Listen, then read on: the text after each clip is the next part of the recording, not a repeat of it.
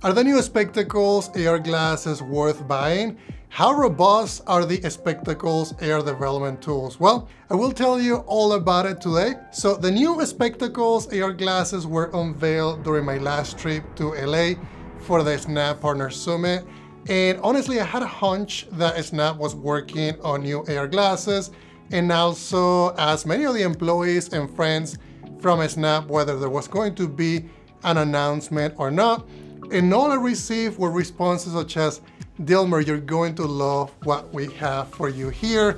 Others were just simply smiling back, but their faces honestly told me everything I needed to know. At the end of the announcement, Snap CEO Evan Spiegel told the whole crowd how he was going to say, "We have one more thing." But in reality, they had a couple. And at that moment, I realized that my dreams of seeing new XR hardware from Snap perhaps was going to come to reality. Well, that hunch came to reality when Evan announced the new Spectacles and did a full live demo on a stage, which gave me goosebumps because there it was, a fully working pair of AR glasses that was completely a standalone and no battery pack.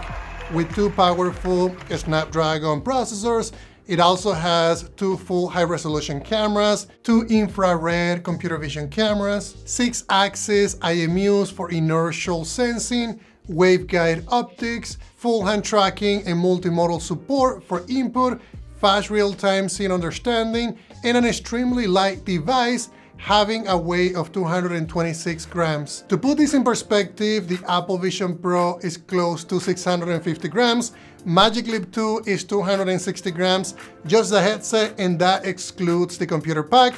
Also, Meta Quest 3 is about 515 grams, HoloLens 2, 566 grams, so 226 grams, in my opinion, is very impressive, even when we have 45 minutes of runtime, which you could always connect to an external power pack if you wanted to extend the time. So here's also a look at what to expect when you receive your own Spectacles. The packaging was honestly beautiful. You'll get a protective glass cover, a small carrying bag, and a USB-C cable as well. There's also an option if you want to use prescription inserts in case you need those. To give you an idea of how Spectacles work, let me go ahead and put them on. I'm gonna walk you through the initial setup. First, we're gonna be holding the right button for 3 seconds, which is going to basically power on the device. When the glasses are on, you will see a beautiful Spectacles logo, and then you'll be required to download the Spectacles application, which is available for iOS and Android. Press and hold the left button for 7 seconds until the glasses enter pairing mode. The app will then ask you to set up the Spectacles Wi-Fi network, use your phone's camera to estimate your eye distance, provide a few permissions, and then the setup process should complete after this point. Spectacles will then provide you with a mini tutorial to help you understand how to use hand tracking gestures, such as pinch to select, pinch and hold to move objects around, two-hand pinch to scale objects, and right interactions to interact with objects or UI that are located away from us. Snap also thought greatly about hand menus, more likely inspired from HoloLens 2 hand menu interactions, which you can also use by using Snap Spectacles by keeping your hand palm open and facing upwards or towards you. You can also in there interact with My AI. You can view different options for lenses. You can pause your lenses, resume your lenses, or close them if you like to do so. You can also face your palm down, which is going to give you the option to adjust the volume, brightness, Spectacles tint, and additional settings. Within the Spectacles application, you have options to basically mirror your phone, which is actually a really cool feature. It feels to have a decent connection speed, but there's still some latency since it's communicating via Wi-Fi. There's also a really cool feature, which is an Spectator feature, which not too many AR or MR devices manufacturers have available today. But I'm really glad that Snap included it, as it allows you to easily capture a third-person view of your running experiences. The controller toggle is also really helpful. Spectacles not only provides hand tracking features, but they also offer something called multi-modal. This allows you to basically capture input from the hands, from mobile controllers, and also from voice. Alright, now let's take a look at some of the cool experiences available with the Spectacles right after you set it up. These are all really interesting because they will demo some of the powerful Spectacle features, from playing games such as this fan boxing game, to using in-depth educational apps, which in this case gives you a beautiful look at the human anatomy. Can you show me Saturn? Now, if you're a fan of space exploration, then this experience will allow you to explore space and use voice combined with AI to help you understand our complex solar system. Lastly, with this experience, you'll be able to see the power of using real-time scene understanding that is shipped with the Spectacles. All right, guys, so the first thing that you're gonna get when you open the new version of Lens Studio 5.1 or greater, it's going to be the Spectacles application. If you want to fill it out and apply, that's how you're going to get the Spectacles. And then if you go under Preferences, Editor, let's make sure that you have TypeScript and then JavaScript enabled. Also, we're going to be using the plugin for VS Code Lens Studio. It's going to give you basically autocomplete and other features for debugging. Then in Lens Studio, we're going to go into Project Settings, and this is where we're going to give our project a name. We can uncheck mobile and web and then also enable Spectacles. Then we're gonna have a lot of different features in here to basically test with the Spectacles. I think the tools in Lens Studio, and I don't only think, but they're actually pretty cool because you can simulate a lot of what you would do in the actual, physical device. You can change the lighting conditions by using different rooms. You can zoom in with your mouse. You can basically use WASD to move around, which is really helpful. It also simulates the edges of the actual device. So this is the FOV it's simulating here, which is also going to be very helpful as you develop new experiences. You can also simulate the frame rate and also the different eyes that get used when using Spectacles. And then in this case, we're also going to be, if you want to use a different environment, maybe more colorful, you can also do that. But I'm gonna set it here to sunlit room. There are also different hand gestures that you can simulate, which is really cool if you want to implement, different menus or different interactions based on the gestures, then you can do that. Then you also need to enable the TypeScript window, and this is, I think it's a panel or a window, but basically it allows you to determine if the actual TypeScript code has been compiled or not. So this is really helpful because we're going to be importing a package here in a few seconds. Now go into your camera, and we're going to be changing the tracking mode from surface to world, basically by adding the device tracking component. Then you're going to be selecting where we're going to be putting this project. I call it solar system, so that's where we're going to be designating. Then in the asset library, this is where you can import different components. For Spectacles, we're going to be using the Spectacles interaction kit, but you can look at the other ones as well that are available as of today. And then let's go ahead and just import the Spectacles interaction kit. After we install it, you're going to be able to do that. And then we can see that the Spectacles interaction kit was compiled successfully. You can also unpack it, and we're going to need that because we're going to be using some of these components in our custom TypeScript. So if you don't do it, then it won't allow you to reference some of those packages. So it's going to be very helpful and require that you do that when you implement your own interactions. Then let's just go ahead and drag and drop the Spectacles interaction kit component to your hierarchy. And then here you can look at the structure. The team behind this component already set up everything for you. You have hand interactors, there's also a mouse interactor, and also a mobile interactor. So when I refer to multi-modal, this is what this system is going to allow you to do. It's going to allow you to do basically input and capture input from different components, such as your mouse, mobile, and also the built-in interactors, which is going to be hands. There's also an interactor cursor, and that's what shows on the right hand. This is helpful for far interactions when you're interacting with UI, when you're interacting with 3D models that are in a far away from you. And then the UI is really not required. This is just an example that the team put together where you can test the interactions by using this component, which is available in the prefab. So if you look in here, we have scroll views, we have buttons that we can interact with. We also have, in this case, 3D models that you can interact with, but I'm basically using the navigation to move from left to right. I can also hold the actual left click, and then that it's going to allow you to interact and move objects. You can also click on them and then drag the scroll view, and that's going to allow you to simulate what you would do with hand tracking in the real device.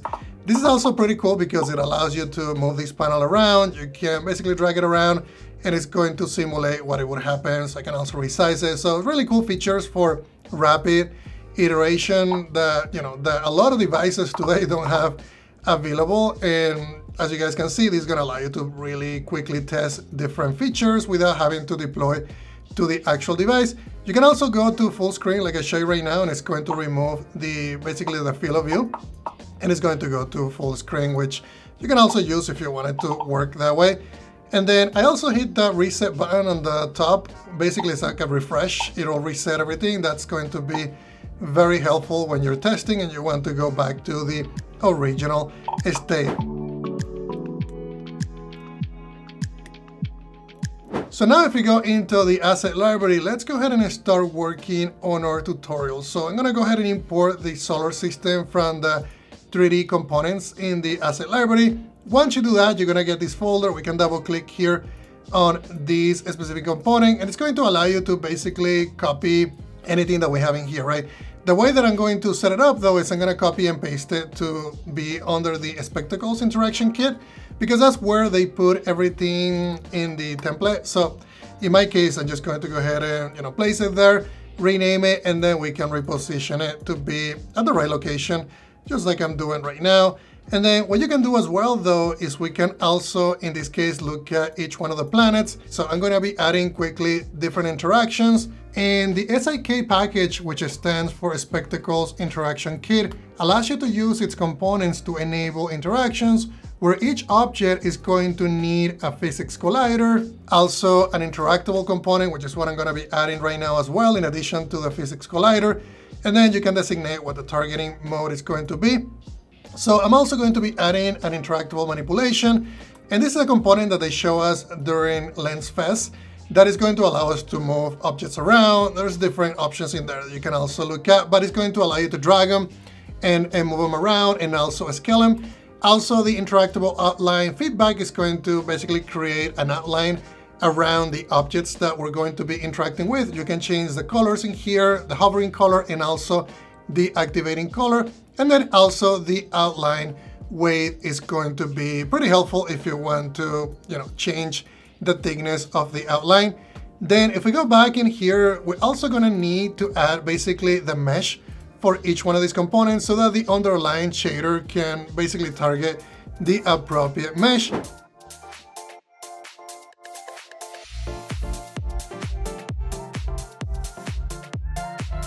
The next thing that we need to do is I also want to change the outline width on the planet. So you guys can see here that we can change it to 0.15 if you wanted to, make that a little bit thicker.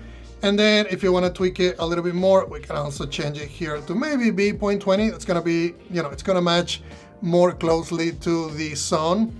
And the planets are smaller, anything other than the sun is going to be smaller. So I wanted to make the outline a lot bigger on those. And then there's also a component called the Interactable Squish Feedback, and that's basically going to do what it says. It's going to squish any objects that you add this component to. So in my case, I'm going to add it only to the sun, and we can change it here to be about 0.90. I think I'm going to change it later on to be 0.90 and 0.90, but I want to show you here how this is going to be skewed a little bit when you select it. And then if we go back here to 90, now it's going to be basically keeping the aspect ratio.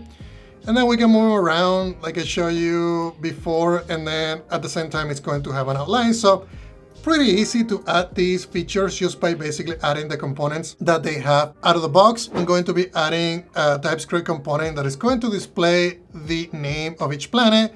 So I'm going to show you how easy that is to implement. This is going to be inheriting from base script component. And if you guys are Unity developers, this is going to be very similar to a mono behavior. The input in this case is going to be the component that we need to pass into this class. And then that's going to be very similar again to mono behavior. In the case of a mono behavior, it's going to be a serializable field. Well, in the Lens Studio world, this is going to be called input.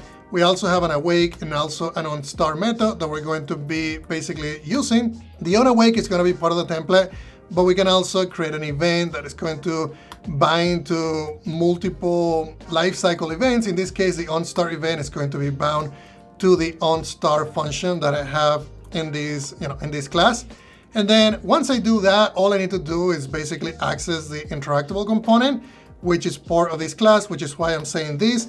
And then within the interactable, we have multiple events that we can actually bind into. In this case, I'm gonna bind to the onTrigger star and also the onTrigger end, so that I can show you when we interact with the planets and select them, how this is going to respond. So what I'm gonna do here, just to keep it simple, is we're going to be displaying, in this case, it's gonna be onTrigger star, executed on object, and we can also get the object name that is going to be associated with this component. To get that information, we're gonna do this, that scene object, that name, that should give you the name of the planet. And then in the other instance, I'm gonna basically just change this to be onTrigger end, and then we can leave everything as it is. You can remove the interactor that gets passed in. We don't really need it. I just want to show you here what's available. But in the case that you don't need it, which in my case I don't, we can just go ahead and remove it. And then I think this should be everything. So if we go back into Lens Studio, now we can associate the components to have that TypeScript behavior. So what I'm going to do here is I'm going to select all the planets, and then we can associate that planet details components. I'm going to get a TypeScript error, and the reason for that is because we are expecting an input, and the input type is interactable. So I don't really like this because we have to pass in every single interactable, but I just want to show you how it works, and then we can change the code later to get that from the component itself.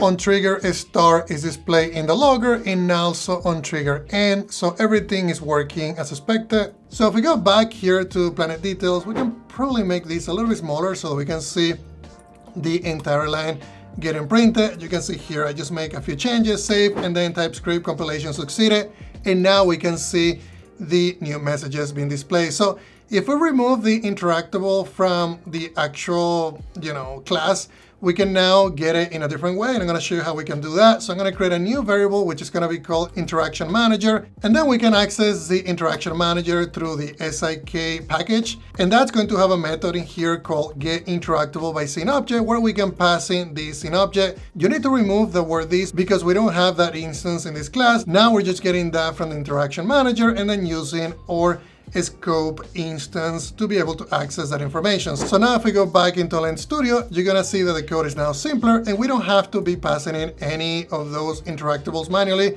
and you can see that everything is working. So now the next thing that I want to do though is I want to display a text that is going to be showing under each planet.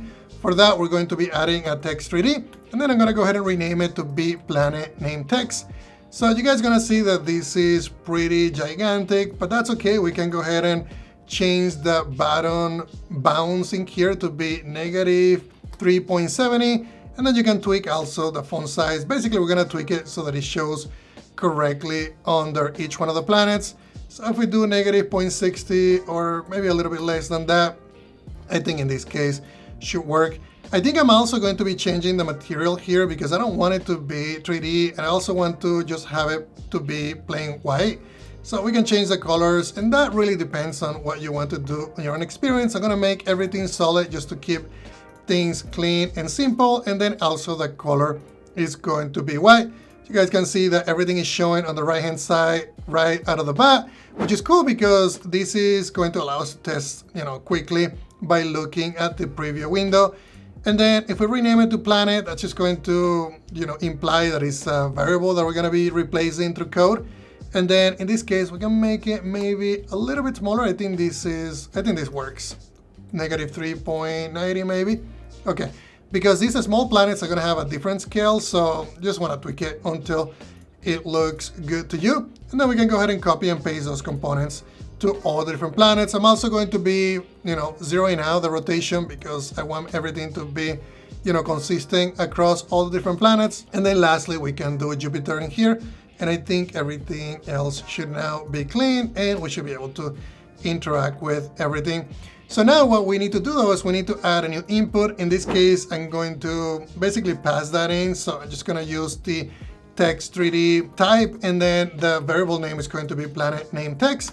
And then what I'm going to do is on awake though, we can set it to false. I don't want to display the actual text because I want people to start hovering over the actual 3D objects or planets before the labels get actually rendered. So another method that we can bind to is going to be on hover enter, and this function is going to be triggered when the cursor is positioned right on the objects, depending on where our hands are going to be pointing to. So in this case, we're gonna set it to true, and also I'm gonna be changing the name of this text to be the actual object name. So we're gonna have the different planet names displaying correctly. And then when we're not hovering anymore, we're gonna be basically just hiding the planet name text.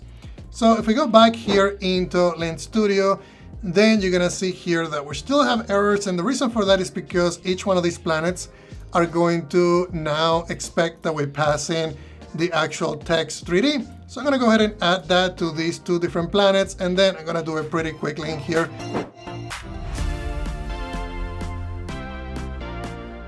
So now the last one is gonna be the moon.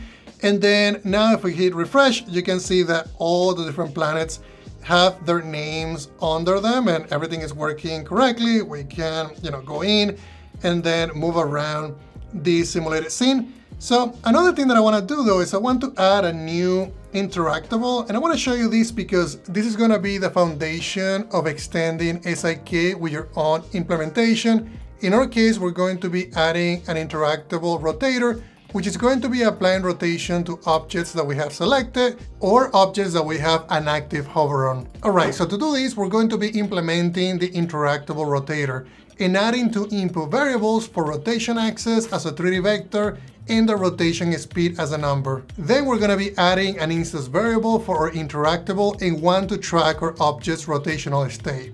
Next, we'll be adding a few functions, one to bind to lifecycle events, then an init, rotate object, and connect callbacks. In our define script events, we'll be binding to on a start event to call into our init function. Then we'll need to check for rotation within our update event, which is going to be responsible for calling into our rotation function. We'll use on enable and on disable events to set the appropriate rotation state. The init function implementation is pretty simple. We'll just get our object's interactable reference and call into our connect callbacks. Now the connect callbacks function implementation is going to be responsible to bind to on hover events and then set the appropriate rotation state. The rotate object function will get our objects transformed, calculate a rotation delta, and apply our delta by multiplying our current object world rotation times our delta value. So now that we have this interactable rotator, we should be able to see it here under our components, and you can change here the rotation axis. In my case, I just want to have Y to be 1, and then the rotation speed, we're going to change it to something smaller, like 0.75. I think it's going to work fine. You can see here, as I am selecting them and dragging them around, it's going to basically rotate the planets. This is going to allow you to play audio, specifically when we're hovering or when trigger starts,